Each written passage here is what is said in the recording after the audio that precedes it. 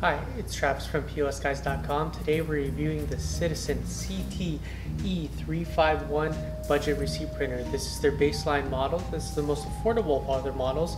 If you were a fan of the Citizen C310 previously, this is the model that directly replaces it.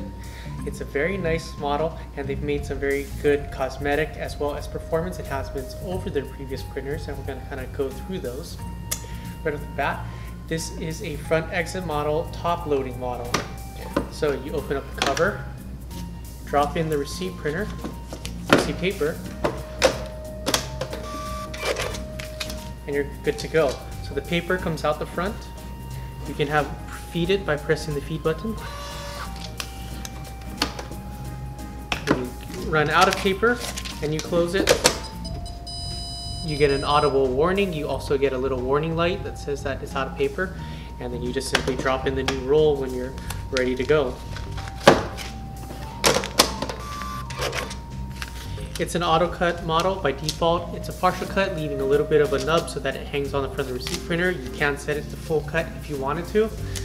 Additionally, it's 203 DPIs and it's 9.8 inches per second, so that's a really good speed and the normal DPI for receipt printing. It has Windows, Android, and iOS capability, though you'll mostly be doing Windows because in order for it to work on Android or iOS, the app has to integrate to the printer itself, and at this point, being a really new printer, it hasn't been integrated into a lot of apps, but look forward to it being integrated into more apps coming forward.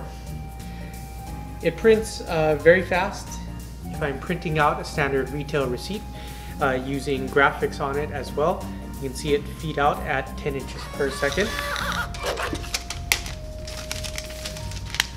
So graphics on it, fonts of different size, it's laid out correctly, big order number at the bottom, as well as some additional lines. So good printing. It prints using Epson emulation, so this will be the same as if you were using an Epson receipt printer and you wanted to switch out for Citizen. Your receipts are going to look exactly the same. You're not going to know that they're different.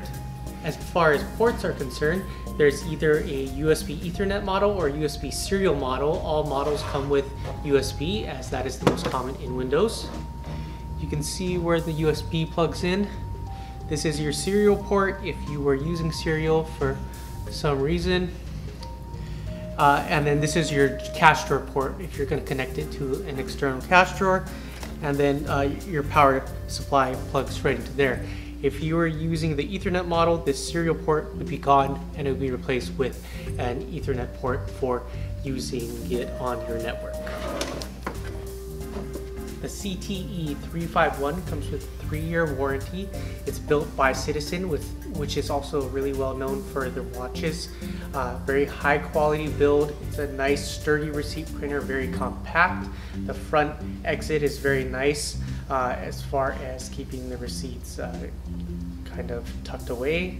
And then you can put things on top of the printer should you choose to, or if you want to push it back into like a kiosk or a counter or something, then it can be pushed all the way back. You just need to pull it forward in order to load more receipt paper into it.